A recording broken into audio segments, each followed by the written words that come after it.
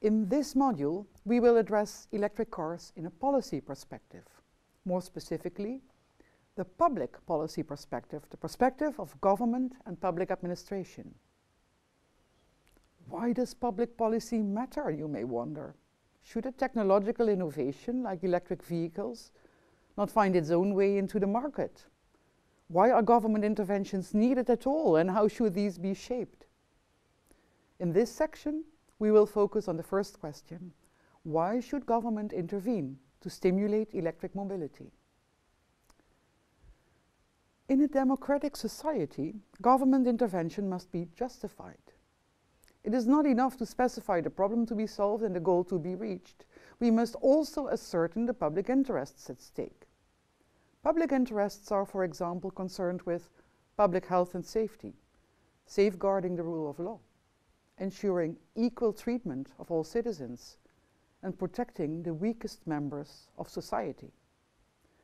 Government is in place to protect public interests and safeguard public values. Let us start now with the problem to be solved and the goal to be achieved. Poor air and water quality, climate change, energy security, renewable energy usage, sustainable mobility and social welfare are amongst the key issues to be addressed. We see governments around the world embracing electric mobility as a solution or part of the solution to a wide range of problems where the public interest is at stake. Which problems then are electric vehicles supposed to solve? I will briefly review the various policy challenges where electric vehicles are providing solutions. The first one is public health policy. Air quality is a serious challenge in many cities today. We all know the pictures of severe smog in megacities like Beijing and Delhi, but even in cases where air pollution is not visible to the naked eye, it poses a clear and present danger to public health. Road traffic is a major cause of urban air pollution, as the car exhaust fumes of conventional cars, trucks and buses contain many compounds that affect our health, including NOx and particulate emissions. NOx refers to both nitric oxide and nitrogen dioxide, which contribute to the formation of smog and acid rain. NOx reacts with ammonia, moisture and other compounds in the atmosphere to form nitric acid vapor and related particles. Internal combustion engines on diesel and gasoline also emit fine particulate matter in the form of soot. The European Joint Research Centre, the JRC, and the World Health Organization have identified the main categories of particulate matter in urban air in 51 different cities around the world. In these studies, PM2.5 and PM10 are used as indicators for air quality. PM2.5 stands for all particles smaller than 2.5 micrometers, and similarly PM10 for all particles smaller than 10 micrometers. And as you can see in this slide, the sources of particulates in ambient air vary around the world, depending on the type and intensity of industrial activity, depending on the intensity of traffic and the quality of transport fuels used, depending on the fuels used for heating and cooking, but also depending on natural conditions, such as salt particles in the air in coastal regions and dust particles in desert areas. Chronic exposure to particulates in ambient air leads to a number of health risks. All types of very fine particulate matter can penetrate deeply into sensitive lung tissue and damage it, not only causing or worsening respiratory diseases such as emphysema or bronchitis, but also affecting the cardiovascular system and aggravating existing heart disease. As you can see in the next slide, the various sources of particulate matter in the PM10, the 10 micrometer fraction, show a different distribution than in the 2.5 micrometer fraction. But on average, the research of the Joint Research Centre and the World Health Organization shows that traffic is the biggest source of air pollution worldwide in cities, responsible for roughly 1/4 of particulate matter in the air. So now you understand why governments around the world are embracing electric vehicles. Electric vehicles are emission-free, and moreover, they are silent, and hence bring major improvement to the ambient air quality and the livability of the urban environment.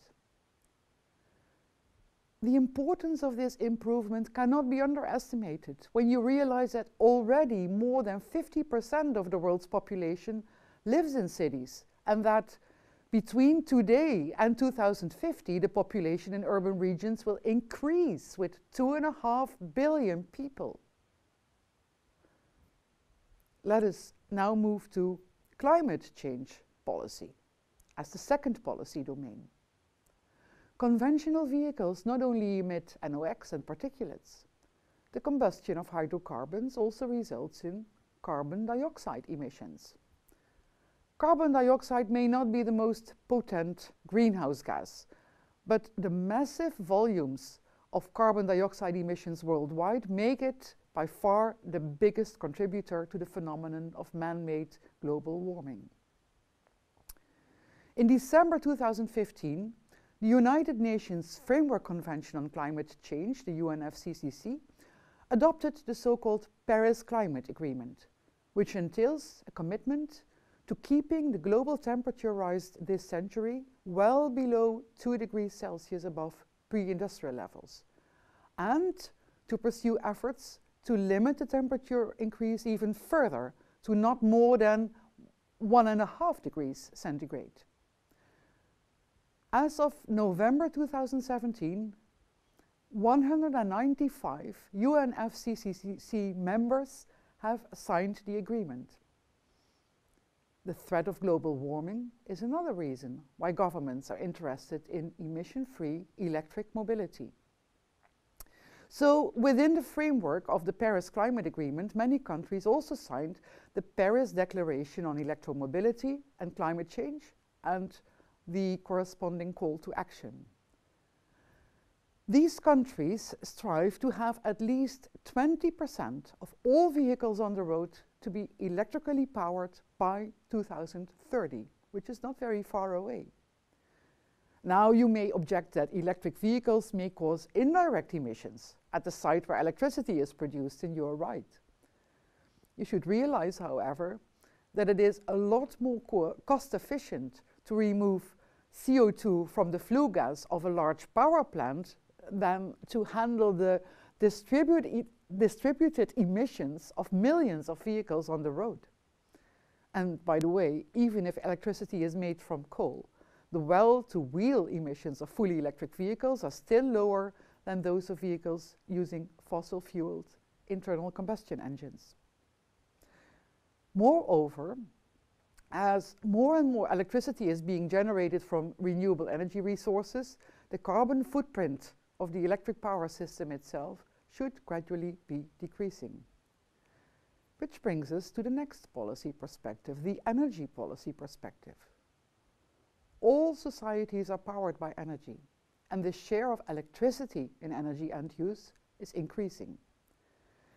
Besides the environmental quality of the electricity production mix, with the risk of adverse public health and climate change effects, governments are also concerned about the long-term security of energy supply.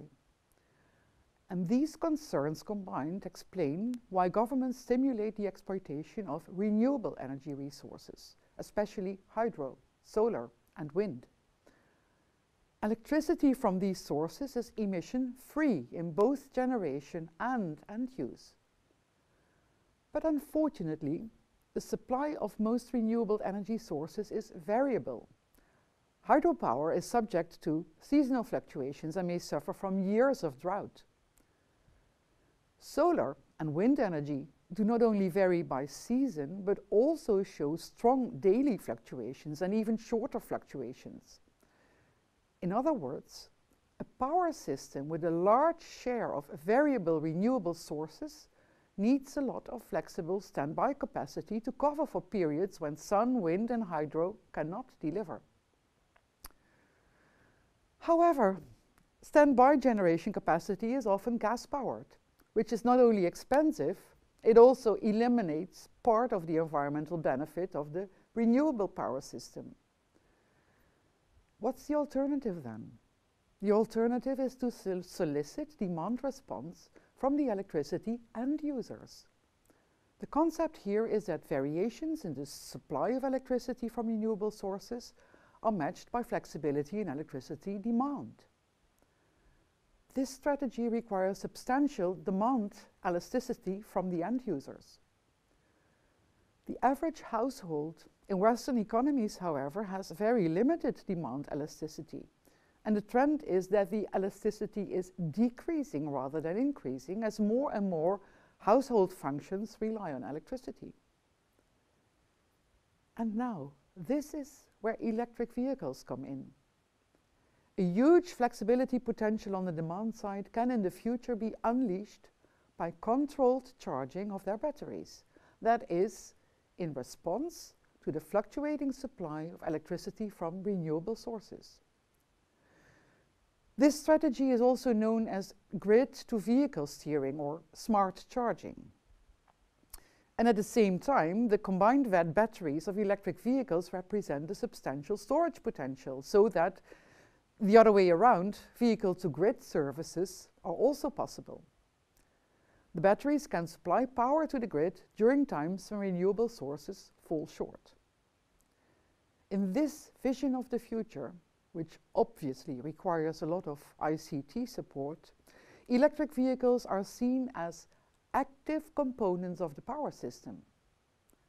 This would entail a revolution, both for the power system and the transport system, which are, with ICT infrastructure, merging into one new infrastructure system, which brings us to the transport and mobility system, the domain of transport and mobility policy as the next policy domain.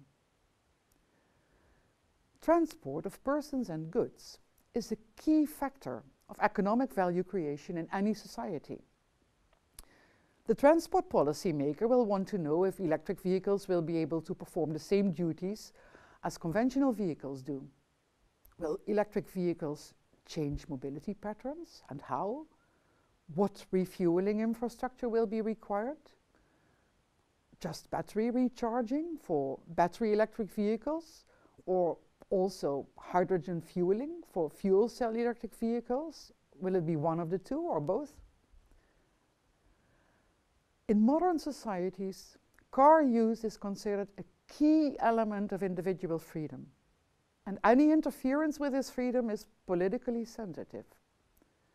Yet, policymakers are challenged to accommodate future mobility needs in a responsible way that is efficient, clean, affordable, inclusive, etc. But using a car does not necessarily imply owning a car. In Western societies, the young urban generation is more and more inclined to car sharing and to using Uber-type services if they are not walking, biking, or using public transport. And this trend may in the future even be reinforced by autonomous, that is, self-driving electric vehicles. In that case, cities may be able to reduce the space reserved for automotive mobility, including parking space. Anyway, the future of mobility with electric cars holds a lot of promise for the livability of the urban environment. Livability and accessibility, in turn, are important factors for businesses in deciding on a favorable location, which brings us to the next and final policy perspective on electric vehicles, which is the economic policy perspective. Economic growth is probably the most important objective of economic policy in order to create more welfare for society. It is, amongst others, accomplished through stimulating knowledge development, innovation, and entrepreneurship, which can trigger productivity improvements and the establishment of new firms that create new employment opportunities.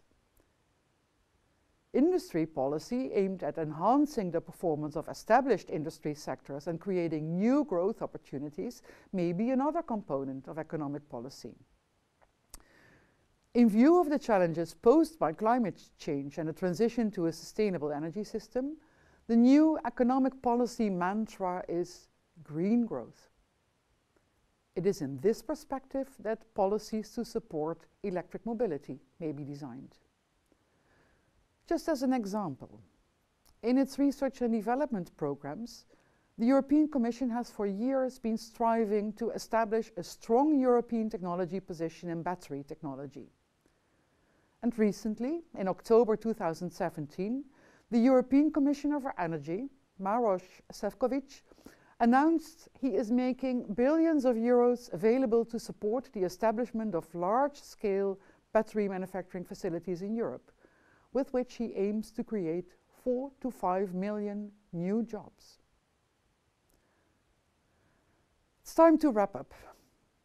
Electric cars seem to solve a great variety of problems where public interests are clearly at stake, such as public health, climate change mitigation, energy security, mobility, and a prospering economy. The table here gives a summary of the policy domains and the corresponding policy goals which we have just discussed, and indicates some of the specific policy targets to be reached. It is, however, difficult to design policy instruments in support of more than one specific policy goal.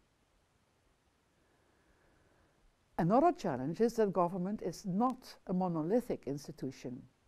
In the introduction of electric vehicles, not only different policy domains are involved, but also different levels of government, at the national level, at the local, and at supranational levels. And this situation, as we will see, results in a variety of policy instruments being applied. I hope to see you in the next module.